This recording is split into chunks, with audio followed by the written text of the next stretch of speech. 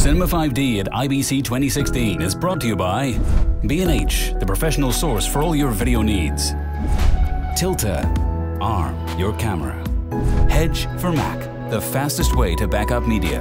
Blackmagic Design, creating amazing solutions for film, post-production and television. And F&V, bright ideas.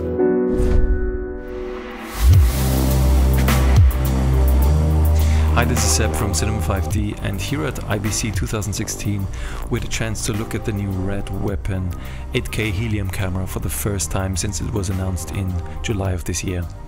As always on these shows, RED representatives did not want to be interviewed, so we decided to give you a run through what we've been told and what we know.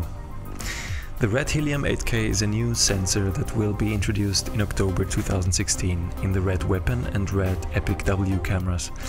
A limited number of special edition white RED Weapon Helium 8K cameras have been produced, and here is one of them at the IBC show.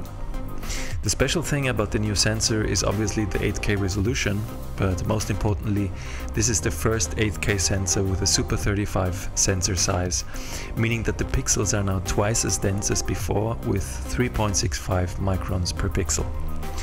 According to early user reports, the low light performance is good and the camera is usable at ISO 3200 and possibly beyond, though this certainly has to be tested.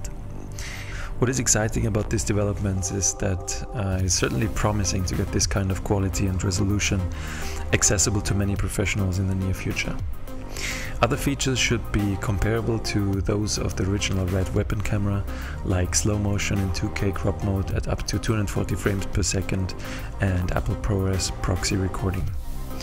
The only problem people might face when recording 8K is storage requirements, as each recorded minute will probably produce around 10 to 15 gigabytes of data, so you will roughly need 1 terabyte for each hour of footage. All that is left to say is we hope there will be a black version of the camera to avoid light spills and reflections, of course. Subscribe to Cinema 5D to find out more in the October announcement, and we'll see you soon.